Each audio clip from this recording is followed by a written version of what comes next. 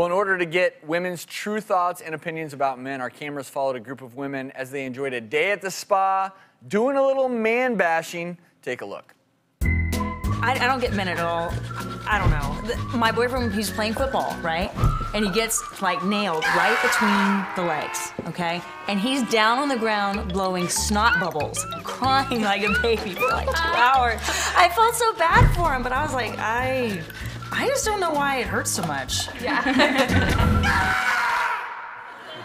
Well, that's a good question, something women will never understand, because if you don't have testicles, you'll never understand why they're so doggone sensitive. Word. Yeah.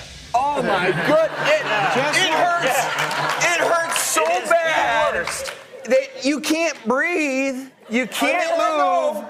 We can't experience childbirth, but you can't experience getting hit in the So why, Aaron, are testicles so sensitive? Because of nerves. Now, nerves are like the surveillance system of the body, right? They let us know when the body is in danger or is actually being injured. Right. And the family jewels are just about the most valuable piece of real estate on our body. And vulnerable, too. Extremely vulnerable. It's not fair. Women's ovaries get to be tucked away safely inside their pelvis. Sperm are so finicky, it's got to be just the right temperature that they can't be inside. They got to be 2 degrees cooler than body temperature. So they got to hang outside, but they're valuable, right? And it's not just the testicles, it's the epididymis, which are these paper-thin tubes that store the sperm. So you've got this surveillance system. You've got nerves that regulate the temperature of the testicles by drawing them in and letting them hang loose.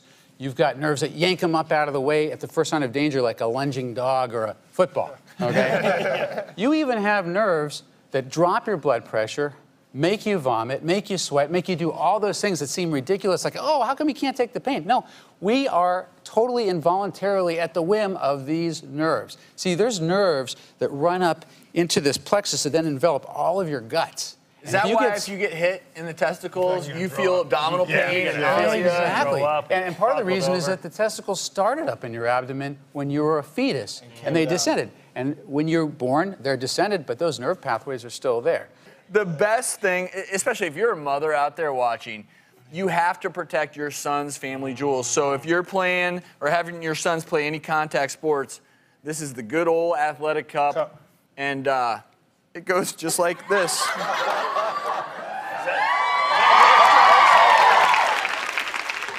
No matter what, this is going to repel a baseball, a football, a knee. So this can really save your child from some major pain. I mean, potentially you can fracture a testicle. I've seen it. And you can fracture a penis. Absolutely. I've seen both. How's that work? Well, it doesn't work. It doesn't work at that point. That's what you call a bad day. Yeah. I see testicle fractures from time to time. More often than not, it's in martial arts. And sometimes men have a fractured testicle, but they ignore it because they're embarrassed. And that can cause a higher rate of infertility than if it's fixed more promptly. The takeaway here is our testicles hurt so much when they're injured because we need to protect them. Absolutely. That is a family jewels for a reason. Dr. Spitz, thank you so much.